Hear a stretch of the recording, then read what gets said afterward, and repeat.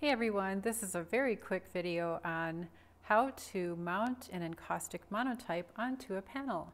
So this is kind of the abbreviated version. I'll have a longer version that you could link to in my library. But this is my encaustic monotype, and as you can see, there's a lot of excess paper compared to the panel underneath that it's going to go on.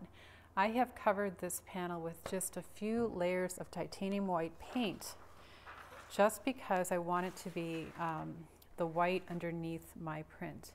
Okay, so make sure that your print is a little bit larger than whatever panel you're going to put it on or surface. And then I have Liquitex matte gel.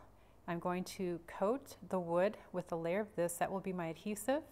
And then I'm just going to put parchment paper over the top and brayer it like this and get all the bubbles out. So that's really all you have to do.